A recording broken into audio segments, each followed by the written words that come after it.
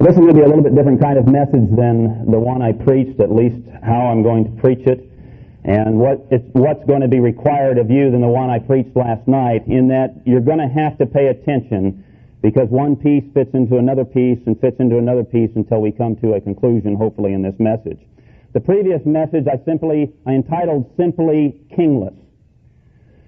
This message I've entitled Kingdom. Now that's not dumb spelled D-U-M-B. However, that wouldn't be a bad replacement for kingless. Since when we're kingless, that is King of Kings kingless, we're essentially kingdom.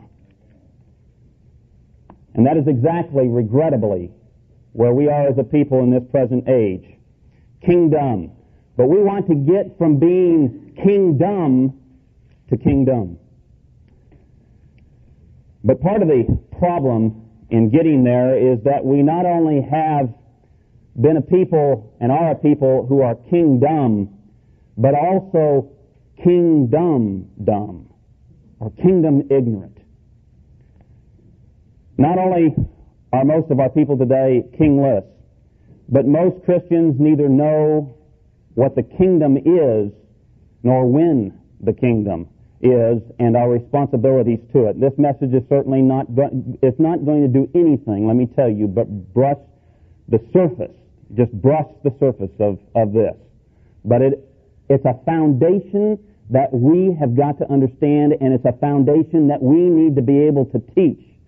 Not only to teach regarding the kingdom, but it's essential to understanding even the king and his purpose for coming to this earth and even dying and resurrecting from the grave, as you will see as we get further into this. Let's just take the word kingdom, for example. When you divide that word in two, what do you have? King and dumb. D-O-M. Well, hopefully we know what it means, what kingdom means. What king means. Now, most of our people may not know who to apply that to, but hopefully they understand what king means. But what do you suppose the latter part of that word means? The dumb part. Dominion. Kingdom is simply short for the king's dominion. So what is the king's dominion? Well, generally speaking, as creator, Yahweh reigns over the whole earth and always has. But let me ask you this, but does he reign over a more specific dominion? In Exodus 19, although you might want to be turning there, in Exodus 19, although he already reigned over all the earth, did he not begin there, if you're familiar with the passage, did he not begin there a special kingdom relationship with Israel? What we might call a kingdom within a kingdom, being as he is indeed king over all the earth. Exodus chapter 19. Let me get there as well. Exodus chapter 19, we'll just begin with verse 1. It says, "In the third month, when the children of Israel were gone forth out of the land of Egypt, the same day came they into the wilderness of Sinai.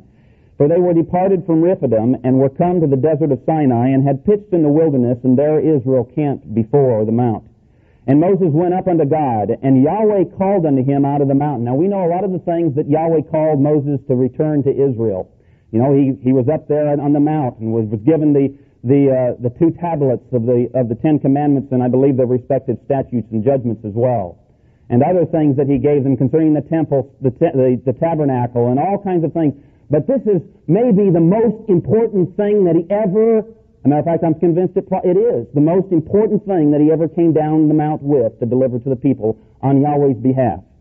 Verse 3 again, "And Moses went up unto God, and Yahweh called unto him out of the mountain, saying, Thus thou shalt say to the house of Jacob, and tell the children of Israel, Ye have seen what I did unto the Egyptians, and how I bare you on eagle's wings, and brought you unto myself.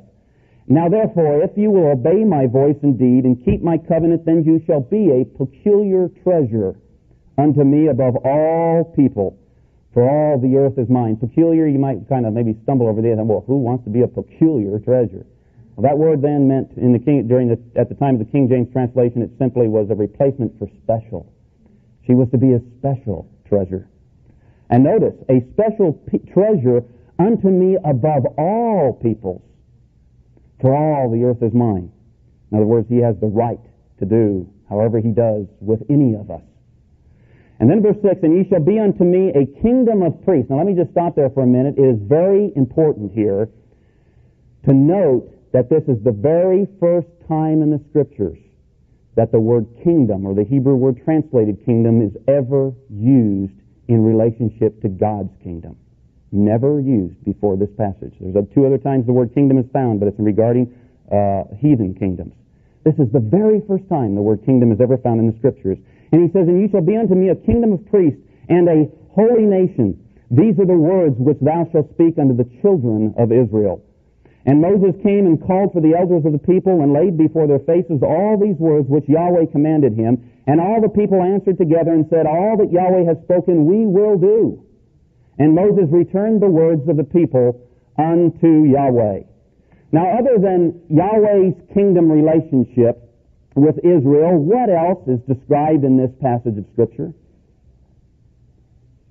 And this is why this is so important. It was Yahweh's proposal of marriage to Israel. Look again, you can see it, and you can even see some of it. It's a proposal. Moses went down to deliver this proposal of marriage. To be a peculiar, a special people to me, he was wooing her. Thank you. That's the word I wanted. He was wooing her, extending his love to her, saying, if you will only covenant with me, if you only by marriage contract with me, you will be my special people above all people. And some people will get upset with that. How in the world? I mean, that's a bigoted God. Well, if it's a husband of a wife that's telling me, are you a bigoted husband? I bet your wife hopes so.